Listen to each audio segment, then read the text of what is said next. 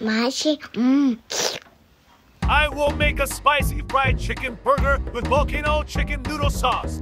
In a large bowl, mix together flour, various spices, and salt. Volcano chicken noodle sauce and buttermilk, and mix well. Put the chicken breast in the mixture and let it marinate in the refrigerator for 30 minutes to an hour. Use a fork to make cuts in the chicken so that the marinade can soak in well. Dredge the chicken in the flour mixture, making sure each piece is evenly coated. Then dip it back into the spicy buttermilk and coat it again with the flour mixture. If the flour dough comes up right after dropping it for 3 seconds, it is at 170 Celsius, which is perfect for fried chicken. The frying time will vary depending on the size and pieces of chicken, but it should take about 10 to 13 minutes. Spread the sauce on the buttered toasted brioche hamburger bun. Add lettuce, cheese, tomatoes, fried chicken, and dill pickles to complete the burger. Thanks.